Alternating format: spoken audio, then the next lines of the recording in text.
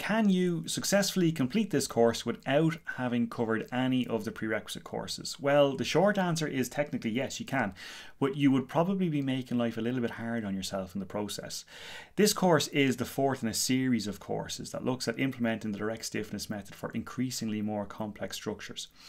So, you know, as a result of that, we do build on what we learned previously, what we've covered in prior courses, and we do assume some background knowledge as a result of this.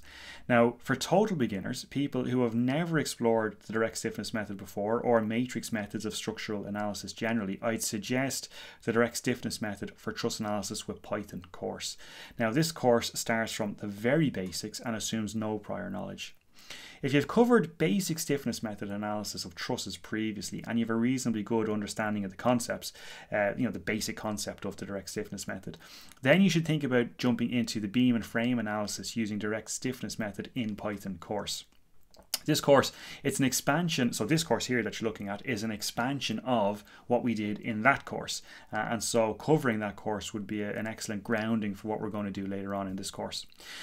Now, if you have a good handle on the direct stiffness method and how it works for 2D structures, and actually it's the expansion to 3D that's you find confusing or that's more interesting to you, then a good place to start is the 3D space frame analysis using Python and Blender course. So this course takes truss analysis basically and from 2D into 3D, and it's also our first introduction to Blender as a structural modeling tool, and so we go into a little bit more detail on how to use Blender as a modeling tool.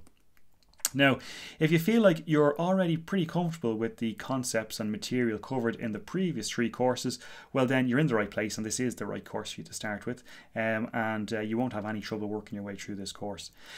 So the next question that usually comes up that people often ask before taking one of these courses is, how much Python do I need to know? And you know, if you've covered any of the previous courses, you have more than enough Python to complete this course.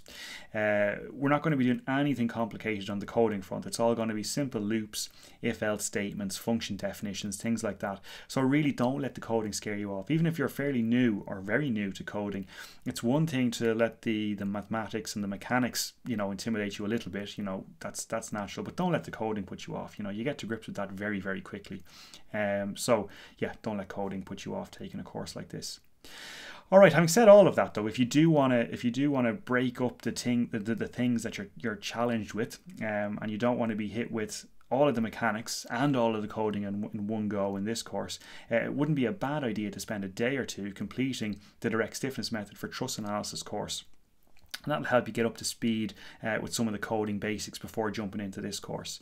Okay, so that's about all we need to say on prerequisites. If you've made it to this point and you're happy that this course is right for you, well then we'll get stuck in.